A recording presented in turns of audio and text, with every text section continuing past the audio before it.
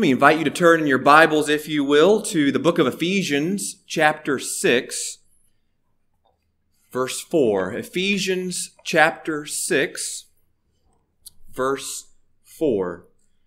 I don't know if I've ever preached a sermon on just one verse, so I'm going to try it today in Ephesians, chapter 6, verse 4. And you probably noticed that this is a sermon on fathers, and I actually didn't plan that. That was the Lord's providence that He matched this sermon text up on Father's Day. Let me invite you to stand as we honor the reading of God's holy and inspired words.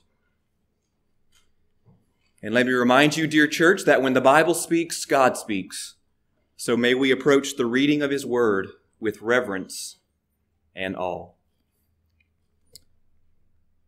Paul says in verse 4, "Fathers,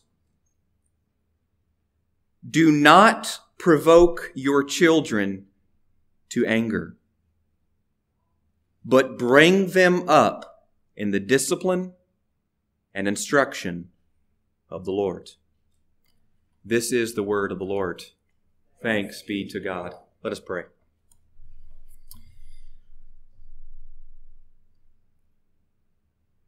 Father, Isaiah 55 reminds us that your word will not return to you void. Lord, we need the preaching of your word this morning. We ask that with your Holy Spirit's help, you will teach us just this one verse. This we ask in Jesus' name. Amen. You may be seated.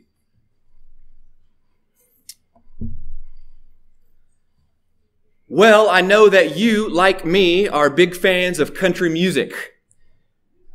Right? One of the greatest country music artists of all times is George Strait.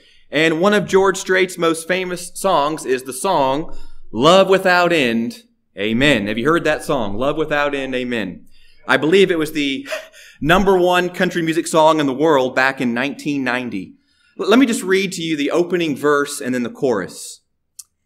The opening verse. "I got sent home from school one day with the shiner on my eye. Fightin' was against the rules, and it didn't matter why. When Dad got home, I told that story just like I'd rehearsed, and then stood there on those trembling knees, and I waited for the worst." So the son is scared to death of his daddy. And in the chorus, the dad talks to the son, and here's what the dad says. He says, "Let me tell you a secret about a father's love. A secret that my daddy said was just between us. He says, daddies don't just love their children every now and then. It's a love without end. Amen. It's a love without end. Amen." So in the song, as I'm sure a lot of you know that particular song, the boy knows he's made a big mistake by fighting at school. And the boy gets home and he's really expecting his old man to punish him. But instead, the dad responds with love and says that daddies always love their children. And it's a love without end. Amen. And even if you don't like country music, I'm sure we can all appreciate the message of that song about the unconditional love that a father is to have for his children. And I quote that song because, as you've surely noticed by now, verse 4 is all about fathers and parenting. Today's verse is all about how to be a godly father and therefore a godly parent. We've been doing a sermon series from the book of Ephesians entitled, "Focus on the Family." We've discussed how to be a godly wife back in Ephesians 5:22 through 24.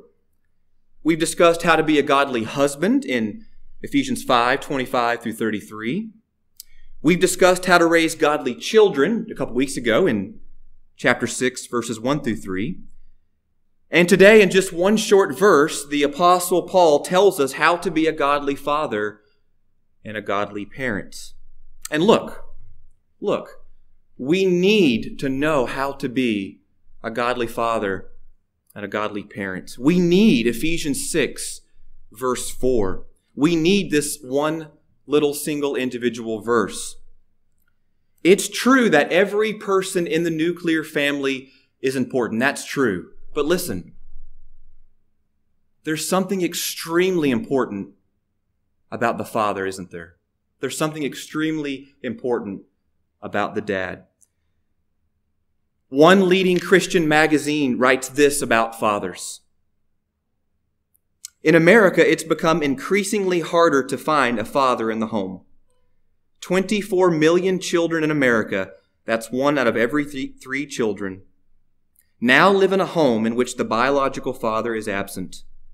Increasing father involvement in their children's lives is one of the most important ways to address the material and spiritual poverty in this country. One way we can do that is to reiterate the importance of fathers and the difference that their presence makes. Almost every study conducted in the social sciences confirms what the Bible already teaches. Fathers matter. Fathers matter.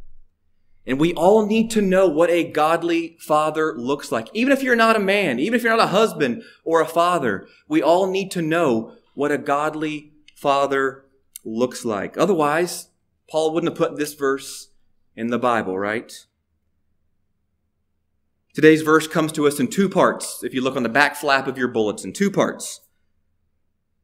First, what not to do as a father. And then second, what to do as a father. So we get a negative command and then a positive command.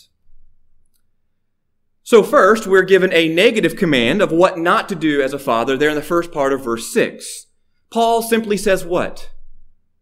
Fathers, do not provoke your children to anger. Fathers, do not provoke your children to anger. You'll notice that the word fathers is used there in verse 4. And basically all Bible translations translate the word here as fathers, which is the most literal translation of the Greek term pateres. But although the word fathers is used, Paul probably has in mind both mothers and fathers as they rear their children, especially given the broader context. Look back at verses 1 through 2 of chapter 6. Paul says, children, obey your parents in the Lord. Then he says, honor your father and your mother, that it may go well with you. So Paul is probably talking to both parents, but he's placing a special, unique emphasis on the father. Why is that? Why is the good apostle placing a special emphasis upon the dad? Why focus on the father specifically? Well, it's because the father is the leader of the family. The father is the provider of the family. The father is the head of the house. The father is the protector of the family. The father is the God-ordained covenant leader of his family. The father, as the Puritans used to say, is the master of the house. And when it comes to rearing children, both parents, mom and dad, are essential. Both are essential. But there's something really incredibly important about a father, isn't there? It's the father who leads the ship. It's the father who guides the family. It's the father who directs and manages the family. He's the pater familias, as we often say. So fathers, let me talk to you for a second. You need to know that God has placed you in a special role as the head of your home. And it's a role that you can never, ever take lightly. Let's dive into verse 4a. Fathers, do not provoke your children to anger. In its original context, why would Paul give this command? What would have been going through the minds of the Ephesians as they came across this verse? What prompted Paul to give such a command for fathers not to provoke their children to anger? Well, let's put it this way. The Ephesians would have been very familiar with Roman culture and Roman customs. And we know from history that Roman fathers could be violent, ruthless, cruel, and harsh. During this time, during the writing of the book of Ephesians, a Roman father could kill his own children much in the same way that he could kill his own slave. This is what one historian writes about fathers, Roman fathers during this time. He says, by Roman law, a father had virtual life and death power over his entire household. He could cast any of them out of his house. He could sell them as slaves, or even kill them and be accountable to no one. A newborn child was placed at its father's feet to determine its fate. If the father picked the child up, he was allowed to live. If the father walked away, the newborn was disposed of. Discarded infants were taken to the town forum where they could be picked up and raised as slaves or prostitutes. Oftentimes, newborn boys were allowed to live and newborn girls were sold into slavery or prostitution. Seneca, who was a Roman philosopher living during Paul's day, once said this about fathers and children. Listen to what he says. He says, "We slaughter a fierce ox, we strangle a mad dog, we plunge a knife into a sick cow, and children who are born weak or deformed, we drown." So this command, fathers, do not provoke your children to anger, would have been revolutionary during this time.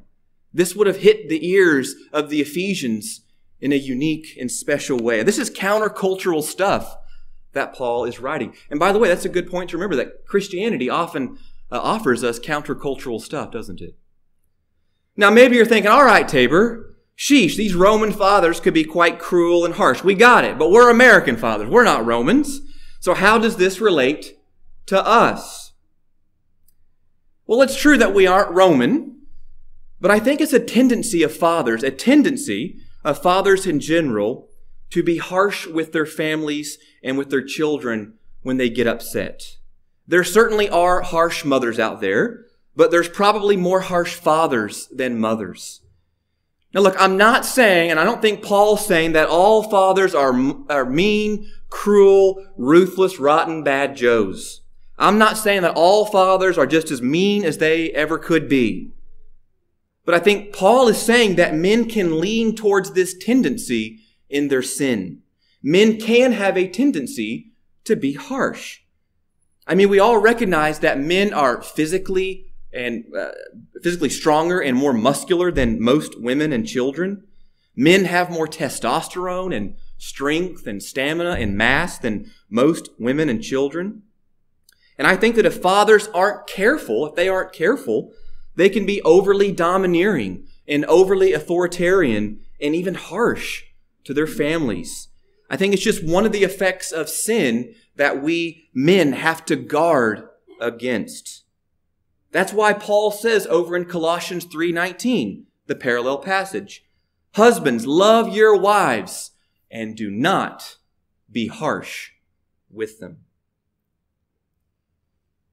What does it mean to provoke someone? Notice how Paul says, "Fathers, do not provoke your children to anger." What does it mean to provoke someone? Well, it just means to push somebody over the line, right? It means to irritate or to exasperate somebody. It means to engage in a repeated, ongoing, continual, for lack of a better term, nagging of someone, right? And apparently, Paul's saying that if fathers aren't careful, they can provoke their children to what? To anger. Colossians 3:21, the parallel passage. "Fathers, do not provoke your children lest they become discouraged." So anger and discouragement. And to provoke a child to anger or discouragement means that you're harsh and domineering and authoritarian with them to the extent that it crushes the child's spirit. It causes the child to lose heart. It causes them to be exasperated, discouraged, resentful, and it can drive them to anger. What are some ways that fathers can provoke their children to anger? What are some ways that fathers can provoke their children to resentment and to be angry? Speaking of country music songs, do you know what country music song best captures a father provoking his son to anger? That's Johnny Cash's song, "A Boy Named Sue." You know that one? Surely from North Carolina, you know A Boy Named Sue. In that song, a mean father names his son Sue. That's a woman's name. And it causes the boy trouble throughout his whole life. "I grew up quick. I grew up mean. My fists got hard. My wits got keen. I'd roam from town to town to hide my shame. But I made a vow to the moon and stars that I'd search the honky-tonks and the bars, and I'd kill the man who gave me that awful name, Sue, right?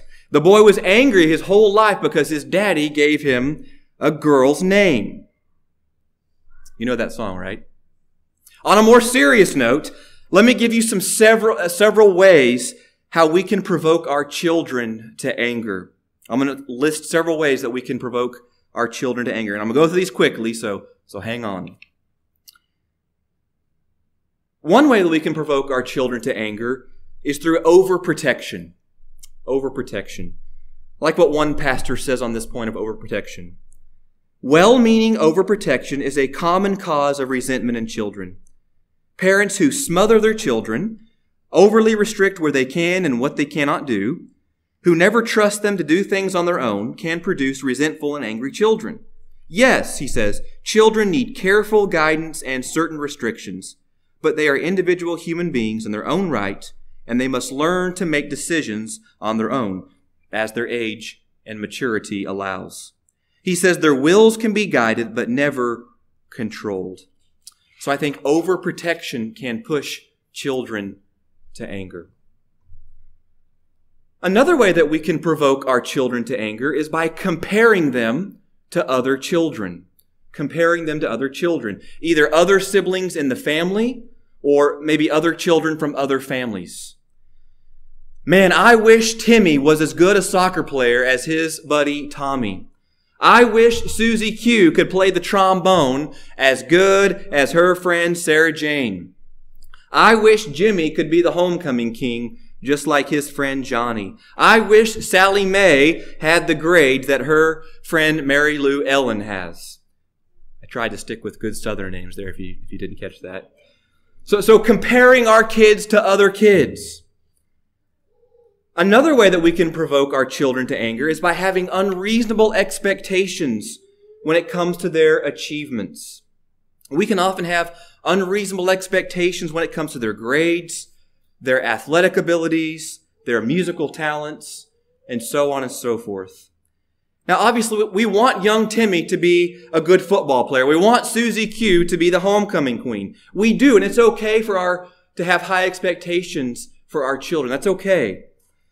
But we don't want to pressure our children into achieving things that ultimately can destroy them. And it can overburden them and drive them to anger and to resentment. So unreasonable expectations when it comes to achievements. Another way that we can provoke our children is through discouragement. Discouraging them. Children need rigorous discipline, as we're about to see and as we saw a couple weeks ago. But they also need constant love and encouragement, don't they? If all we ever do is get on to our children, this can breed discouragement and frustration, bitterness, and I think eventually anger. It can crush a child's spirit. Martin Luther, during the Reformation, once said, "Spare the rod and spoil the child." That's true. But beside the rod, keep an apple at hand to give to the child when he has done well. So discouragement can drive our children to anger. Another way that we can provoke our children to anger is through physical or verbal abuse. Again, mothers are certainly capable of this, but I think fathers may especially struggle with this. If we're not careful, fathers can tend to be harsh. A parent should never be physically or verbally abusive to their children. Doing so is not only ungodly and mean, but it can provoke them to anger and to resentment. And I would add that any father who physically abuses his children is a coward, and he needs to be in jail. There's a gajillion other ways that we can provoke our children to anger. Inconsistent discipline, withdrawing from them, not loving on them, forcing them to grow up too fast, and many, many more things. But that's the negative command. That's what we're not to do as fathers. We're not to provoke our children to anger. Look second with me, if you will, on your outline, to the positive command. Second, you'll notice how verse 4 gives us a positive command. Here's what you are to do as a godly father. And we're still on verse 4, by the way. Paul says, fathers, do not provoke your children to anger. That's the negative command. Here's the positive one. Instead, I want you to bring them up in the discipline and instruction of the Lord. If you look at your bulletin, I've broken verse 4b down into two parts. M&M, the mandate and the method. The mandate, the method. What's the mandate? What's the command? What are you to do, fathers? Well, it's for you, fathers, but I think this applies also to all parents. It's for you to bring them up. You are to bring up your children. What's that mean? What's it mean to bring your children up? Well, to bring them up means to rear them. It means to nurture them. It means to come alongside them and raise them and play an active role in their development. To bring them up means that you help them and you be with them and you be near them as they grow and mature. It means that you push them along and you actively play a role in their lives and you steer them and guide them toward the truth. I think what Paul is saying when he says to bring them up, it means that there's no such thing as hands-off parenting, where the kids are allowed to just do whatever they want to do. No, they must be brought up and steered and directed and guided. That's the mandate, parents, and especially fathers. It's to bring up your children. What's the method? In other words, how are you to bring them up? How are you to go about raising your children? What's the method that verse 4 gives us? Well, the Apostle Paul gives us a method. He says, I want you to do it in how? The discipline and instruction of the Lord. That's a threefold method right there, isn't it? Discipline, instruction, godliness in the Lord. Discipline, instruction, godliness. Paul says, I want you to bring them up in discipline. There's a couple ways to understand the phrase discipline there. One way to understand the word discipline is to take it to mean that children need penalization and punishment when they mess up. In other words, they need admonition when they don't do the right thing. They need to be punished and penalized when they don't do what mom and dad asked them to do. Another way to understand the word discipline there is to take it to mean that children need training, strict training. Like athletes who need strict training regimens, children need structure and routine, training and discipline as they age and mature. I think there's probably a sense that Paul means both, though. In other words, they do need punishment when they mess up, but they also need strict training to help them stay on course. That's the first part of the method, discipline, Paul says. Another part of the method is what? Instruction. And here the word instruction in Greek means to put something in one's mind. To put something in one's mind. In other words, fathers, we have to put godly information in the minds of our children. And this godly information, this godly instruction should spill over into their behavior and their practice. Parents, especially fathers, let me talk to you for a second. We have to instruct our children in Scripture, in rigorous catechetical training, and in godly Christian living. Children need instruction because they don't just randomly know these things. They don't just randomly know the Bible or doctrine or godly living. They don't come out of the womb hardwired to know Scripture, doctrine, and godly living. They got to learn. They got to be instructed in these things. And look at me, husbands and fathers, look. This is ultimately your duty. This is ultimately your obligation. Yes, mama can and should help. But fathers, it's primarily your duty as the man and the leader and the provider of the family to instruct your children. Elsewhere, the Bible is clear that children need instruction in Scripture, catechism, and godly living. I'm going to rattle off a few passages here, a few parallel passages. You might want to write these down or just listen as I go through them. Back in Genesis 18:19, God says that He's chosen Abraham so that he, Abraham, may command his children and his household to keep the ways of the Lord. Deuteronomy 6, 4 through 9, the famous Shema. Moses says, "Hear, O Israel, the Lord our God, the Lord is one." He says, "I want you to teach these things diligently to your children. I want you to talk of them when you sit in your house, and when you walk by the way, when you lie down, and when you rise up. You need to bind these things as a sign on your hand, and they shall be as frontlets between your eyes." In other words, Moses is saying you need to instruct your children in the ways of the Lord. Sadly, in Judges 2:10, we are told that there arose another generation who did not know the Lord in the work that he had done in Israel. In other words, the children of the generation in Canaan didn't receive solid instruction. Their parents didn't do their duties. They didn't do their job. And there arose another generation that didn't know the things of the Lord.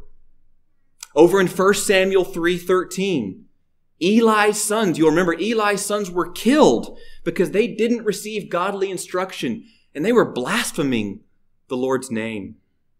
Psalm 78 is a didactic psalm about instructing the next generation in the faith, telling them the things of the Lord. Psalm 78:4 says, "We will not hide these things from our children. We're going to tell the coming generation about the glorious deeds of God." Proverbs 22:6, "Train up a child in the way he should go." 2 Timothy 3:15, Paul says that Timothy received biblical instruction from childhood. The passage says that from childhood, Timothy was acquainted with the sacred writings. So Scripture tells us, fathers, over and over again, that children need rigorous instruction in the things of the Lord. Again, they're not hardwired to know these things. Someone's got to teach them and tell them and instruct them. And that especially falls on the shoulders of the father. You know, during the Protestant Reformation, our Reformed forefathers put a hearty emphasis on Scripture memorization, catechetical training, and godly Christian living.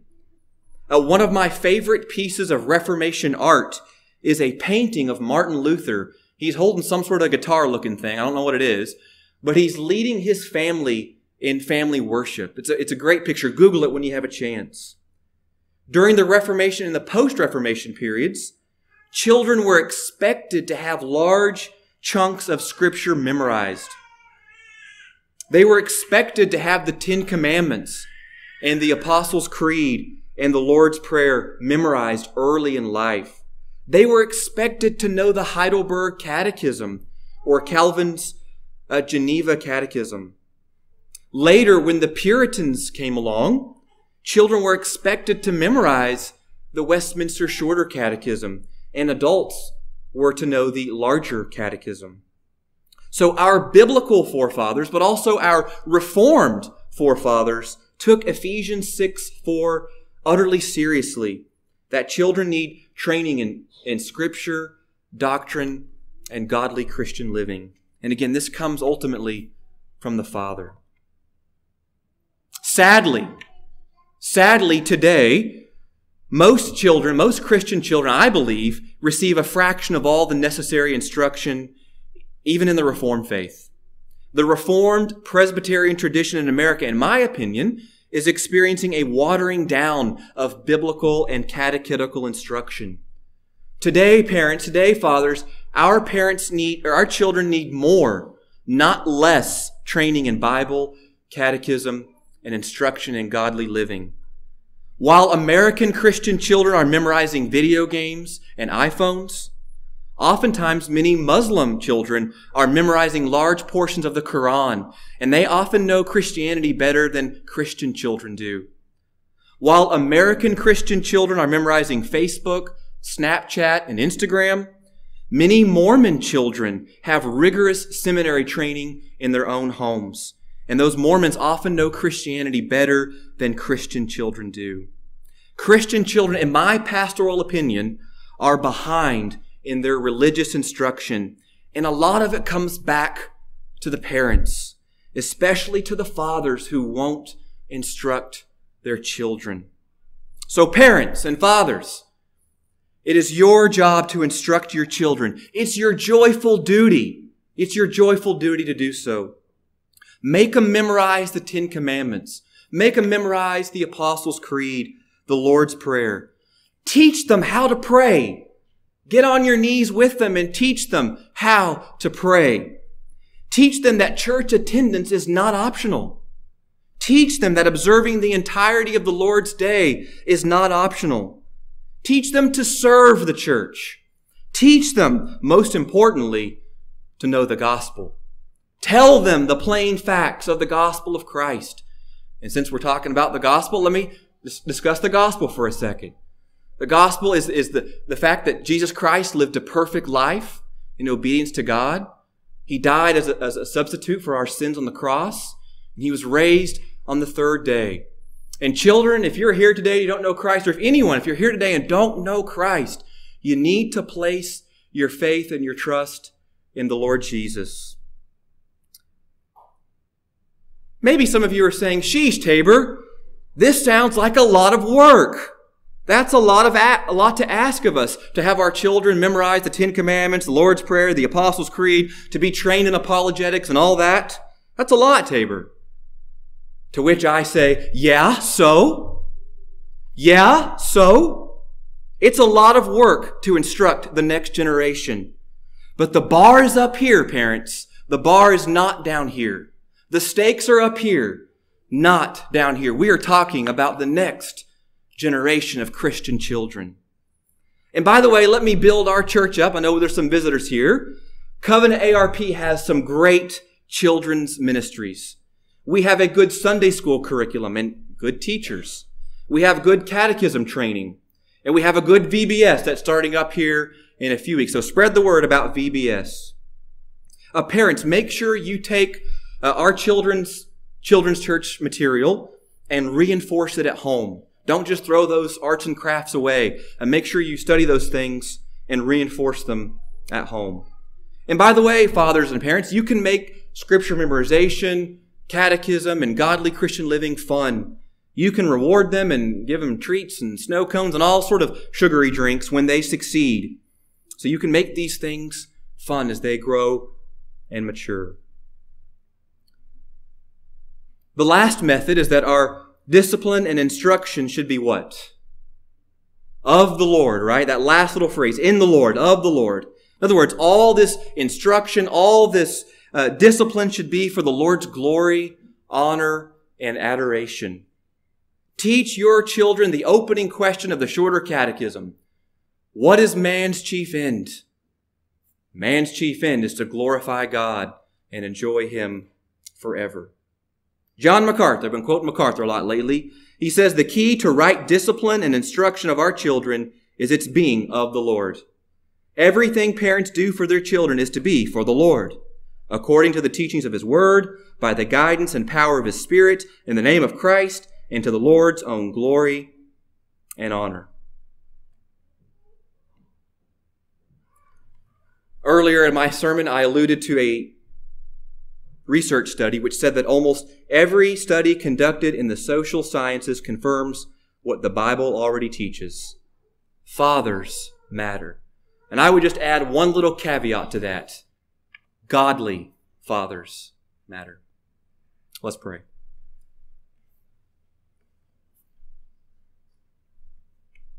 Thank you, Lord in heaven, for this one short little verse. I pray that you would write these things on our hearts. Let us discuss these things in our homes. Most importantly, let us live by them for your glory. This we ask in Christ's name and by the power of your Holy Spirit. Amen.